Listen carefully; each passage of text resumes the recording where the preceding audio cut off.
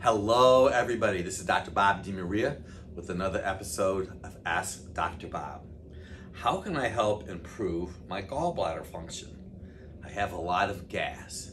Well, first you have to decide, is it really your gallbladder or is it a digestive issue when it comes to your stomach?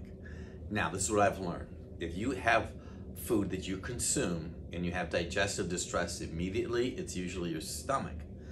On the other hand, if you have gas and bloating 2 or 3 hours later, it more than likely could be your gallbladder. I have also found that radishes and cucumbers, onions, and garlic can create digestive gallbladder distress. I personally eat a half an apple every day, beet fiber, a medium carrot, a radish, and I've really learned that artichokes are really good for the gallbladder.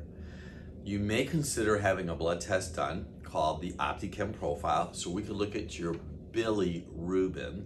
Bilirubin is just a part of the whole gallbladder liver mechanism, and even your liver enzymes. People usually have gas maybe an hour or two after they're eating, bloated. They could also have pain in the right shoulder and the right knee for a gallbladder issue. It's really an excellent question. Dr. Bob, what is the best way to get rid of nail fungus? Now, it could be fingernail or toenails, but this is what I learned about nail fungus, and I actually talk about this in Dr. Bob's Guide to Prevent Surgery. One of my very first patients from 1978, I was looking at her toes, and her toenails were gone. And I looked at her and I said, "Jean, what happened to your toenails?" And she said, "I had a fungus on them, and they took my toenails off."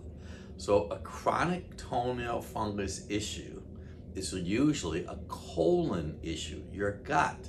Oftentimes you maybe have too much yeast in your body. So you can put sprays and dabs on your toes, but unless you clean up your gut, back off eating wheat and yeast products, you could have an issue for a while. I'd encourage you to get my book, Dr. Bob's Guide to Prevent Surgery, and read about nail fungus and toenails. Dr. Bob, I have constipation, and how can I improve it?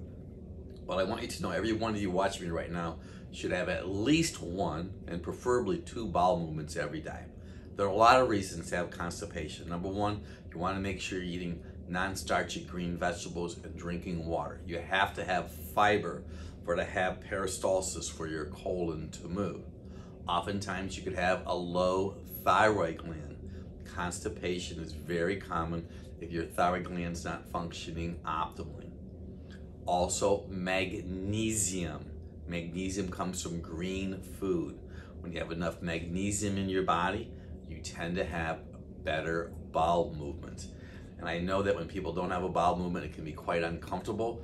In our practice here in Ohio and in Florida, we do spinal adjustments, and oftentimes we'll let people have improved bowel function by having adjustments alone. Great questions. I'm sure it'll make a difference. I'm Dr. Bob DeMaria.